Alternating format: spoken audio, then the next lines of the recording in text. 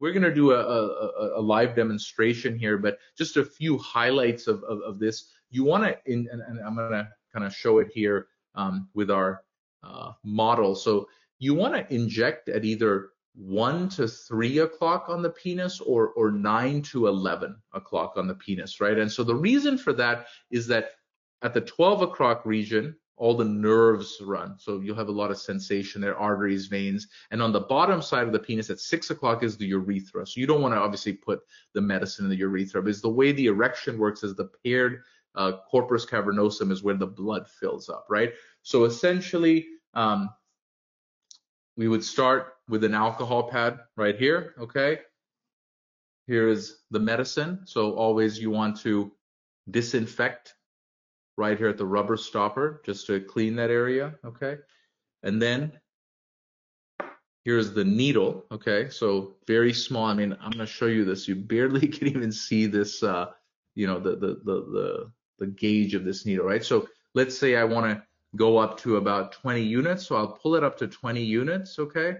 And then I've already disinfected this. So then I'll put it into through that rubber stopper, and I'll actually inject here, and you'll kind of see some air bubbles go in, right? So then, and then you'll pull back to where, you know, back to that 20 units, and that's that. Okay, perfect. So now I'm ready to go with this shot. So on the penis as well, then just at that side, and I prefer also patients. I tell my patients to go near the base. You could go up here, but it also hurts more towards the end of the penis. You go, I mean, you could, the head of the penis would hurt a lot, so I would avoid. So you just go at the base at 9 to 11 or 1 to 3. I like 9 o'clock just as easier, you know, you just know it's right there on the side, and then essentially you just push it in all the way. And I have patients make a little indent there, then you know you're in the corpus cavernosum and not in the skin, and then you inject, pull out the needle, and then just hold some pressure there, right? I think that helps a little bit, just to any bleeding and just to keep the medicine kind of staying in the chambers of the penis we wanted. And then essentially, as always, you want to dispose of your sharps, just throw it in there.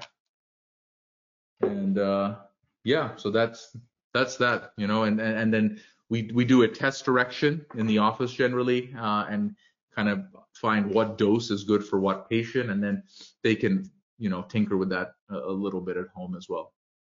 If you'd like to learn more about post-prostate cancer treatments, there will be more resources in the Resource Center on menmd.com. You can visit this page to view instructional videos, guides, expert articles, and more.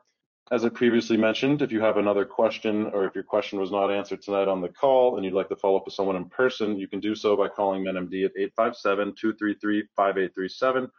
Or if you prefer, you may log into the password-protected MenMD portal to schedule an appointment with a MenMD personal health assistant.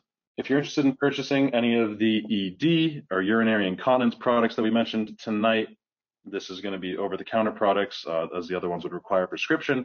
But you can do so by heading to the shop page on menmd.com or by calling our office again at 857-233-5837.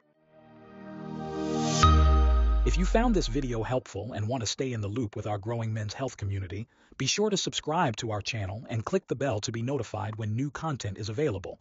Your support makes it easier for other men like you to find these helpful resources. Thanks again for watching. We hope to see you again.